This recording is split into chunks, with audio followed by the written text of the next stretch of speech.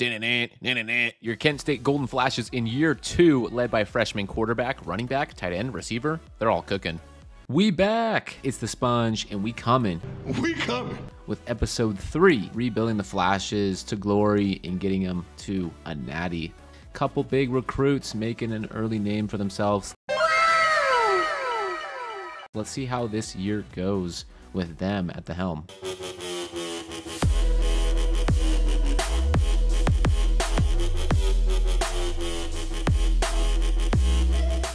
All have been crushing it lately, and because of the support, I'm giving away 2 copies of EA College Football. So after the big win over USA, we are taking on Ohio State.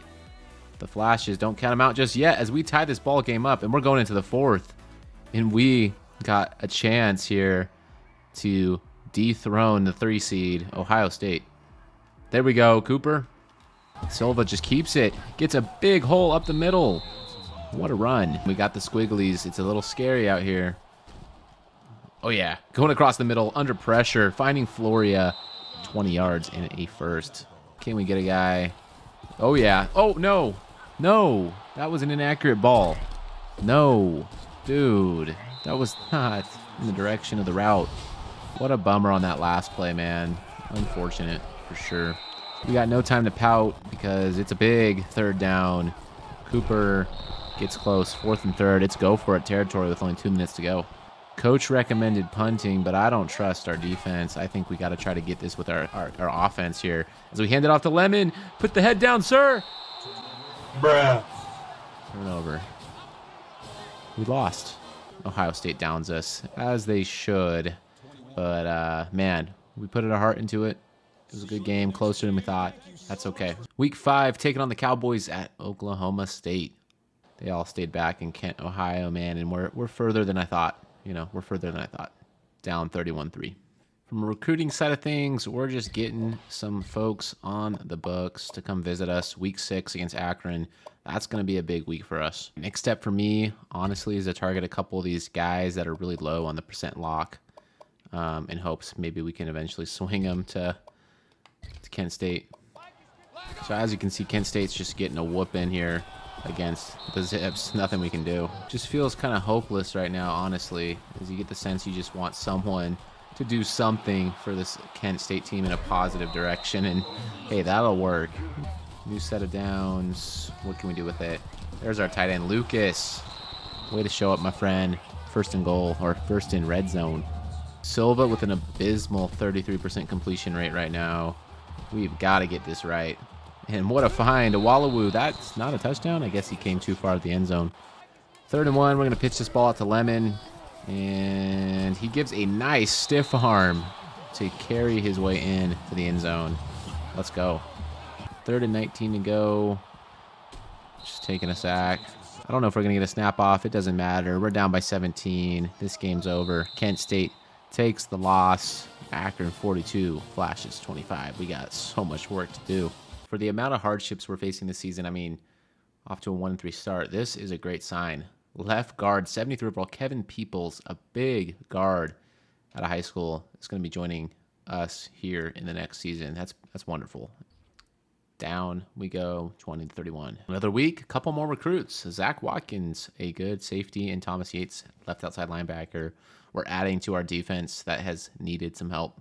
Moving up the ranks with Clint Andrews. I mean, we're creeping our way up there. He's not really giving in to any other school besides us right now. So I'm hopeful, and I want to hold on to hope that we could land the best running back in the nation. I mean, wouldn't that be something? Taking on Army in this one. This is like the first time on paper Kent State's had an equal opponent. 4th quarter action. There's another big touchdown. They've been upset by how they've been playing the last couple weeks. So we want to keep going.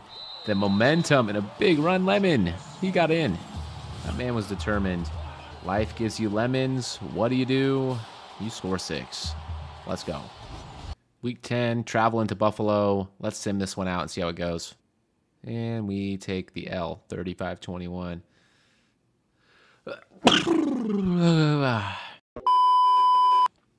That's how it feels when you lose to Buffalo.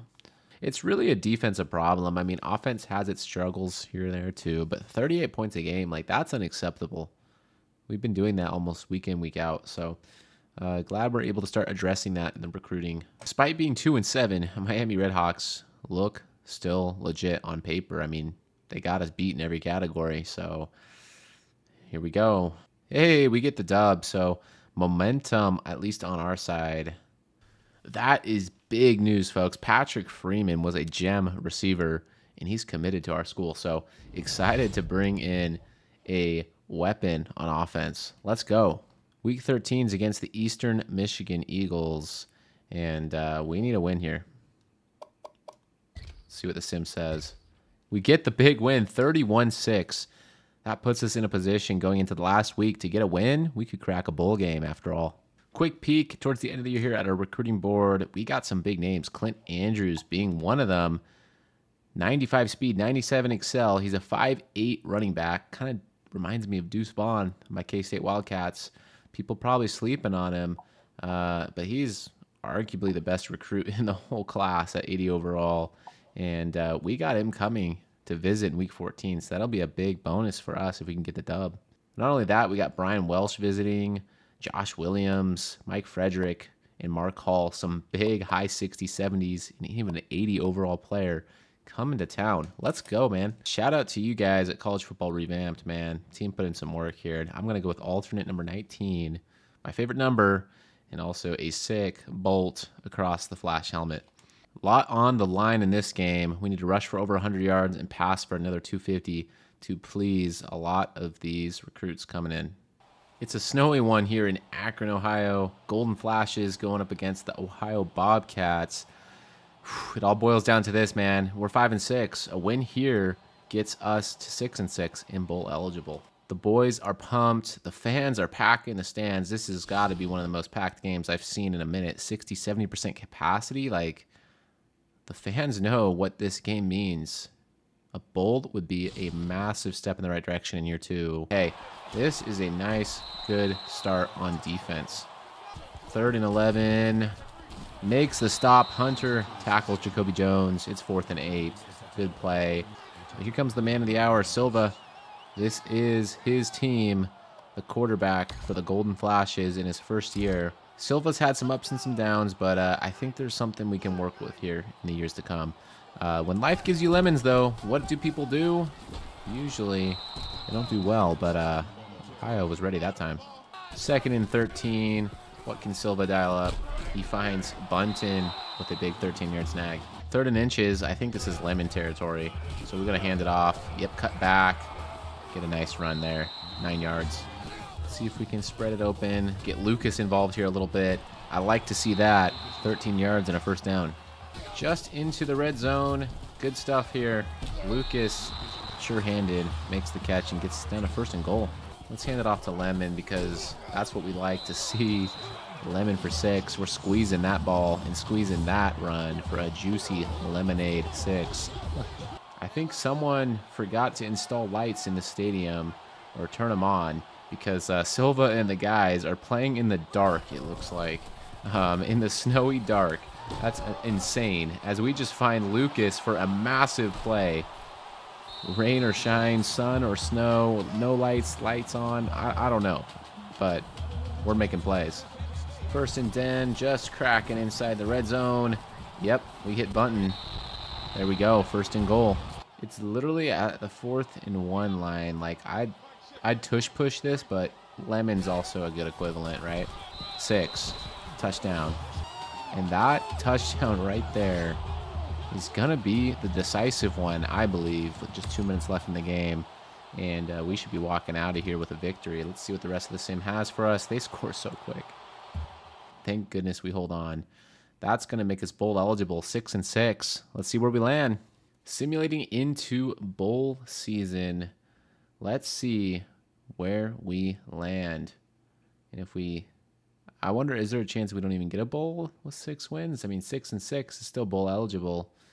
But, hey, being in the MAC kind of has me a little scared if that's not going to be enough to get us a bowl game. And we don't get a bowl game. We get left out this year.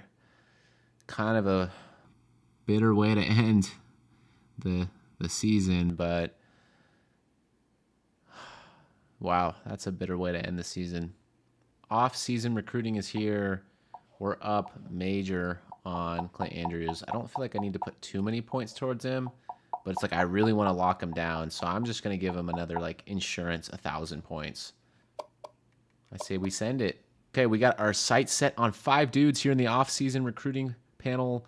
Clint Andrews, Josh Williams, Brian Welsh, Mike Frederick, and lastly, Mark Hall. We're giving him 5,000 points. We're trying to bring 75 overall strong safety to the team. So we got our eyes set on 5 dudes. That would really round out this class. If we can get all of them, or at least 4 of them, we're sitting pretty.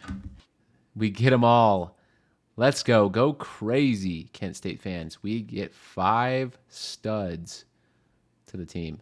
Mike Frederick, Josh Williams, Mark Hall, Brian Welsh, and Clint Andrews. Let's see what our class ended up being.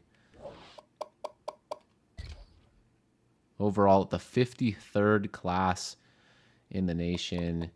Hey, I can't complain. 9 2-stars, 8 3-stars, but 1 4-star and a 5-star.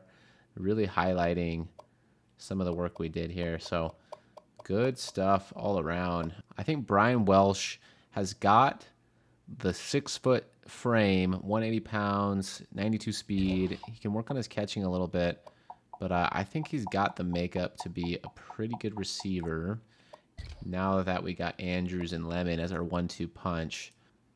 So I see potential here in Mark Hall heading on over to left outside linebacker. So Baca continue to play. Glass is now the best player on the team. That's too funny. Andre Hunter, though, developing to a 97 speed corner. That's filthy. Okay, as you can see here, we redshirted most of our guys that we recruited in just because we know as a true freshman, I mean, they are just on the verge of playing, but I want to keep their eligibility because we're going to need them. We're going to need them when it gets down to crunch time the next couple of years and we're trying to make a run for the playoffs. So that sets us up for the start of year 3 in the next episode. If you're enjoying the series, hit the like button, leave a comment. I'll get back to you. Make sure to subscribe and hit on that post notification bell if you are so inclined. But it's been real. It's been fun. I'll catch y'all in the next one. KingSponge out. Yee. Yeah, I'm on my way, I'm coming.